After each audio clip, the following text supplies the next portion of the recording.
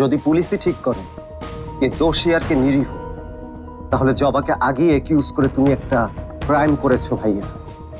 বাপরে, চোরকে চোর বড়টাও কি আজকাল দোষী কিছু নাকি? ভাইয়া আস্তে আস্তে, বড় ভাইয়ের সাথে কিভাবে কথা বলতে হয় এটাও তুই ভুলে গেছিস? এই সব কিছু শুরু হয়েছে মিঠু গ্রামে যাওয়ার পর থেকে। এই মেয়ে, এই সবাই ওর মাথাটা খেয়েছে। আসতে পারে?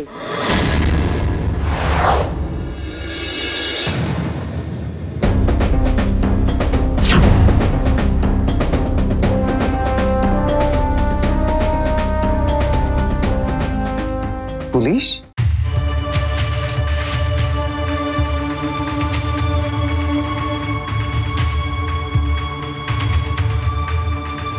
বুঝান, অবুঝান, বুঝান।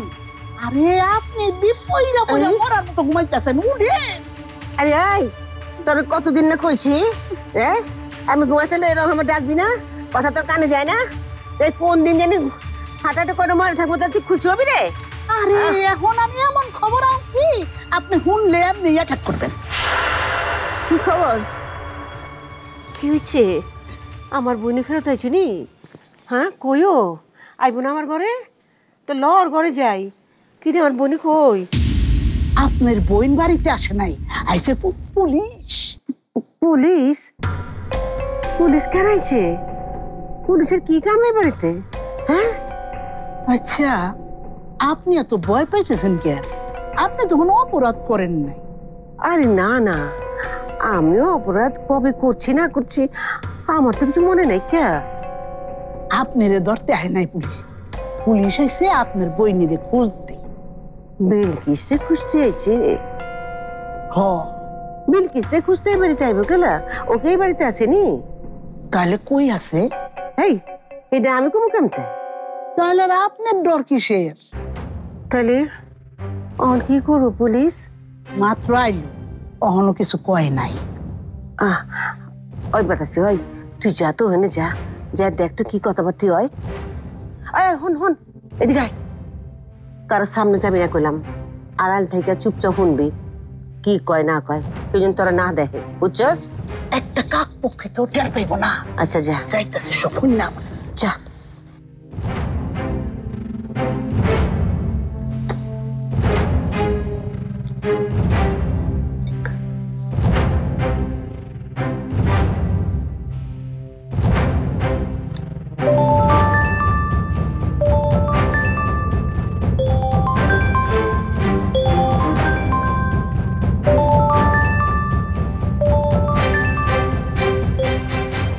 সর্বনাশ হয়ে গেছে বিলকিস, বাইকটা তো পুলিশ এসে তোর খোঁজে। ওই তাইলে তো আমাকে প্ল্যানটা সব মাটি হয়ে যাইব। কিছুই হইব না পা, আমি যেখানে আছি কাক পক্ষীও টের পাইব না। এই কারণে তো নিজের ফোনটা রাইখাইছি নিজের ঘরে। আমার বললাম বহুত ডর করতেছে রে। চিন্তা করো না তো আপা, সব দোষ যেন জবার দিকে যায় ওই চেষ্টাটাই করো, ওরে ফাঁসায় দাও আপা। জবার এইবার যে করিয়াই হোক বাড়ি থেকে বাইর করতেও আপা। দরকার হলে আগামী কয়দিন আমারে ফোন দেওয়ানোর দরকার নেই কে আপা। কিন্তু মাগার পুলিশে যে আমি খুব ডরাই, এটা তো তুই জানো। এই একটু জারি জুরি মারলি তো আমি আমার মুখ ফসকা। সাবধান আপা, কোনো মতেই মুখ খোলন যাইব না। আমি তো তোমার কাছে আছি, এত ভয় কে? বইনের জন্য এই কামটা তুমি করবা পারবা না আপা? জবারে বাইর করে দিবা না কও আপা? হ্যাঁ ঠিক আছে, আমি দেখতেছি। তো তোর না খাওয়া ঠিক মতো হইতেছে তো?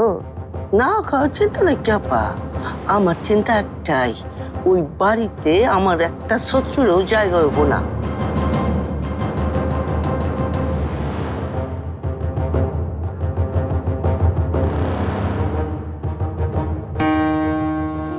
একটা শত্রুরও জায়গা হইব না ওই বাড়িতে। প্রথমে জবারে বাইর করুম, তারপর সাইজ করুম রে হনুমারে। ওই বাড়িতে অশান্তি তৈরি করা এমন কেউই স্থান পাইব না, কারণ ওই বাড়ি বিলকিস বেগমের, আমার বাড়ি, আমার।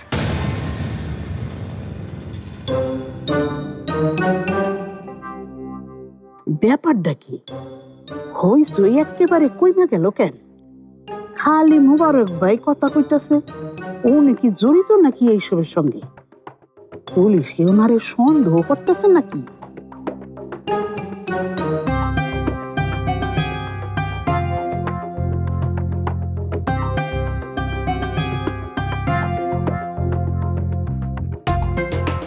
বিদেশে থাকতে আমি কথাই নেই সব গল্প শুনছি। সব তদন্ত করার পর দেখা গেল আসলে খুনের সাথে জড়িত তার নিজের স্বামী।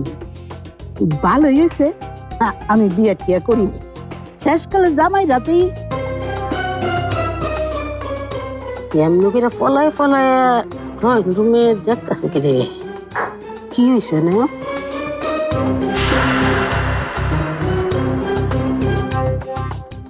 পুলিশ? এই ভাই পুলিশ কি করতেছে? বেআইন সাহেবের আবার কিছু হইলো নাকি? বেআইনের এই 2.5 জনের পিছনে আবার এই বাতাসে আঞ্জু এখানে জড়িত না তো? নাইলে আমরা কইরা চোরের মতন দেখতেছে কি রে?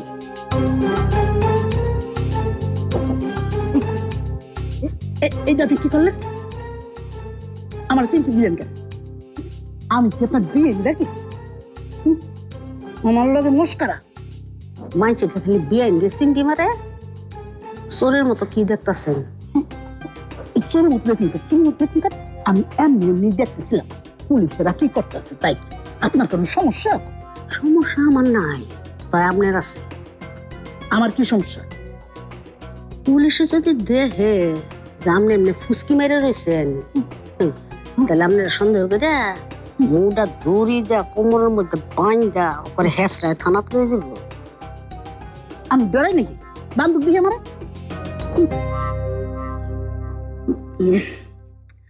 জরুরি একটা কাম মনে পড়ে গেল, যাই গিয়া কাম আছে।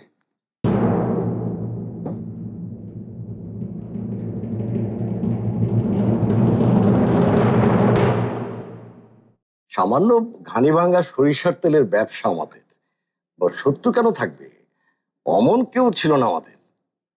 সামান্য তেলের ব্যবসা করে এত বড় বাড়িয়ারা হয়ে গেলেন। আমি দেশের একজন ইঞ্জিনিয়ার, সেই জন্য আমাদের বাড়িটা এমন। তেলের ব্যবসার টাকা দিয়ে তো এই বাড়ি খাওয়া খরচটাও হয় না। মোদ্দা কথা, আপনাদের কোনো শত্রু নাই, তাই তো?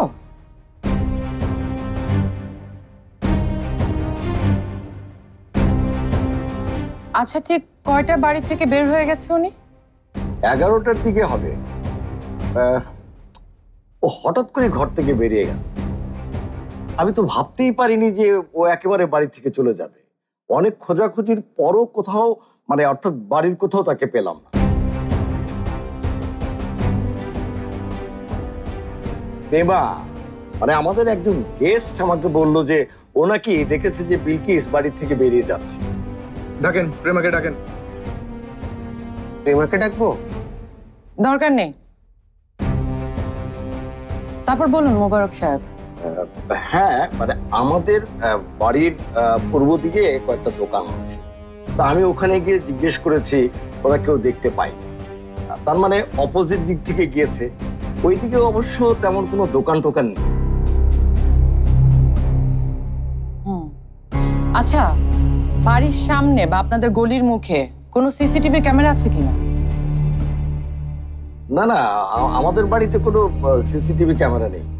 আমি বাড়িতে ঢোকার সময় খোঁজ নিয়ে এসেছি। গলির 3টা সিসিটিভি, 3টাই নষ্ট। আর গলির পরই মেইন রোড শুরু হয়ে যায়। সেখানে একবার চলে গেলে কোন দিকে গেছে সেটা বের করাটা খুবই মুশকিল হয়েছে। আচ্ছা, আমি একবার ভালো করে চেক করে দেখতে চাই আর কোথাও কোনো রেকর্ড আছে কিনা ওনার চলে যাওয়ার। আচ্ছা মোবারক সাহেব, উনি চলে যাওয়ার সময় ওনার মোবাইল ফোনটা নিয়ে গেছিল সাথে করে? না না, নেয়নি। তো আমার কাছে আছে। তাহলে তো ওনাকে ট্র্যাকিং করাও যাবে না। একটু মুশকিল হয়ে গেল আমাদের জন্য, এই আর কি। আপনারা মাইকিং করেছিলেন তো নাকি? না, সেটা তো করা হয়নি। এখনই মাইকিং এর ব্যবস্থা করুন।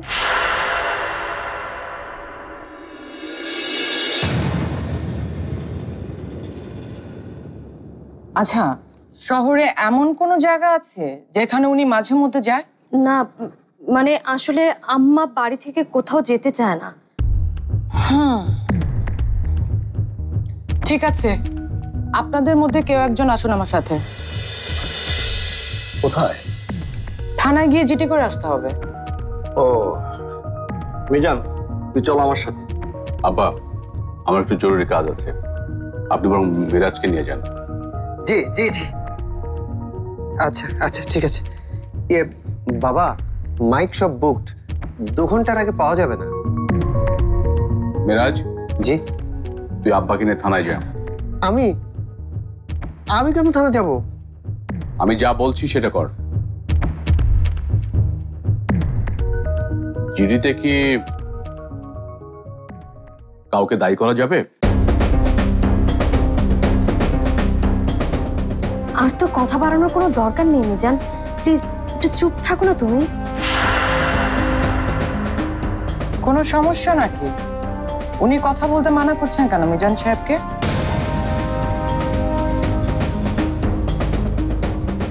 জিডিতে কি লেখা যাবে যাকে দায়ী ভাবা হচ্ছে তাকে নিয়ে? ওনাকে তো কিডন্যাপ করা হয়নি, তাহলে আপনারা কেন এই কথা বলছেন? আচ্ছা, আপনারা কি কাউকে দায়ী করছেন?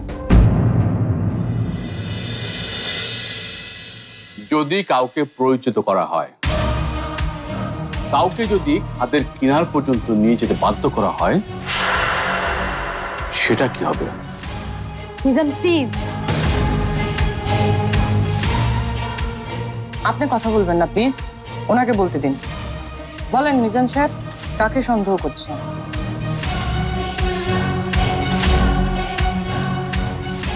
ওনাকে?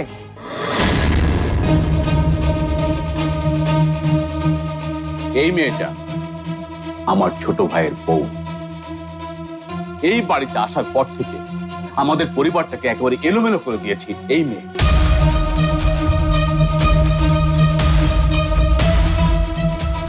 প্রথম রাত থেকেই এই মেয়ে আমার আম্মাকে বলে কিনা সে এই বিয়ে মানে না। মাত্রই ছেলেকে বিয়ে করিয়ে নিয়ে এসেছে। এমন একটা অবস্থায় আমার আম্মার মনের মধ্যে কি হতে পারে বলুন তো অফিসার?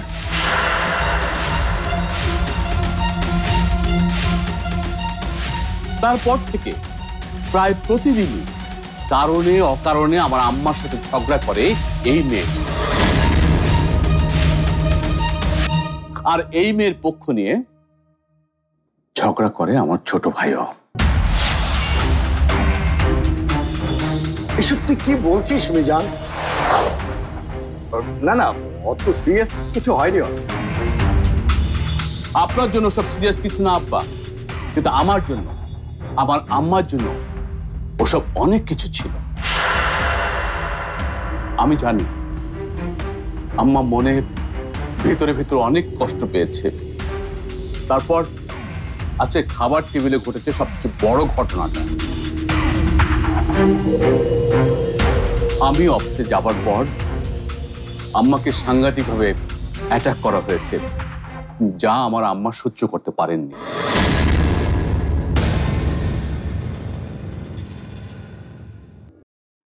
আসলে আসলে ছেলের কাছে, ছেলের বউয়ের কাছে অপমান অপদস্থ হতে থাকলে সেটা সেটা কতক্ষণ সহ্য করা যায়?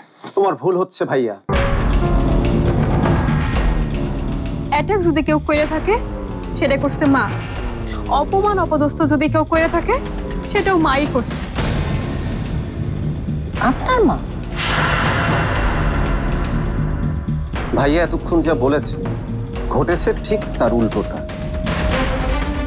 জবা গ্রাম থেকে এসেছে, আর এই বিষয়টা মা মন থেকে একদমই মেনে নিতে পারে। সেজন্য মা কথায় কথায় জবাকে খোঁটা দিয়েছে, অপমান অপদস্থ করেছে।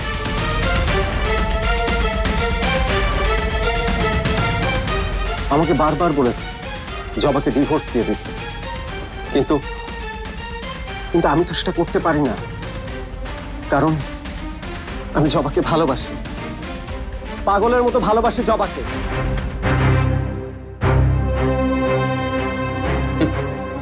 আর এই ভালোবাসাই অন্ধ করে দিয়েছে আমার ভাইকে। আর এই ভালোবাসার কারণেই আমার আম্মাকে কি বলতে হয় আর কি বলতে হয় না সেই হুঁশ জ্ঞান হারিয়ে ফেলেছিল মিঠু।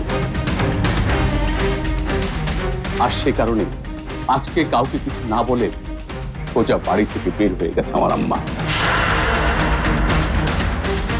আমি শুনেছি আত্মহত্যার প্ররোচনা দিলে মানুষের শাস্তি হয়, তাহলে এই ক্ষেত্রে কেন হবে না? আমি চাই জবা জেলে যাক। আমি চাই এখনই ওকে হাত করা পরিয়ে এখান থেকে ধরে নিয়ে যাও, কারণ এমন মেয়ে শুধু আমার আম্মার জন্য না, আমাদের পুরো পরিবারটার জন্য ক্ষতিকর।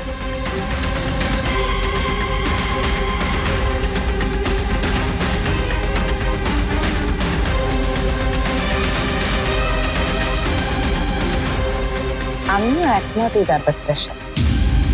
আচ্ছা, উনি যেন কে? আমি আপনাদেরকে খবর দিয়ে এখানে এনেছি। আমার কথাতেই আপনাদের বড় স্যার আপনাদেরকে এখানে পাঠিয়েছে। তাছাড়া উনি আমার অফিসের সিইও। আমার বিপদের কথা শুনে উনি আমার পাশে এসে দাঁড়িয়েছেন।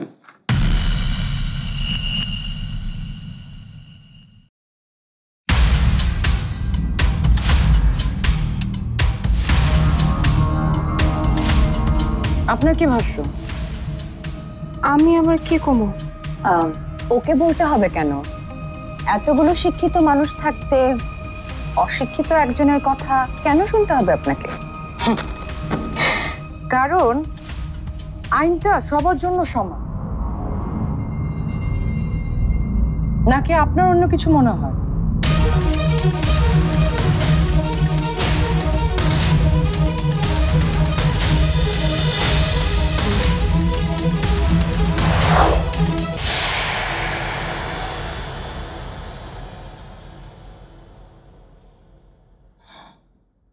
আচ্ছা, আপনি তো তখন ঘরে ছিলেন আপনার ওয়াইফের সাথে। আই মিন, সে বের হওয়ার আগে কি কি করেছিল?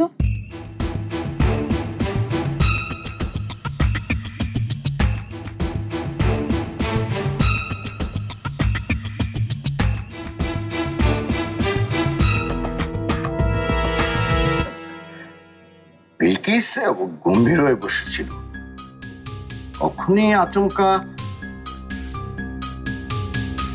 ফোনটা আমাকে দিন।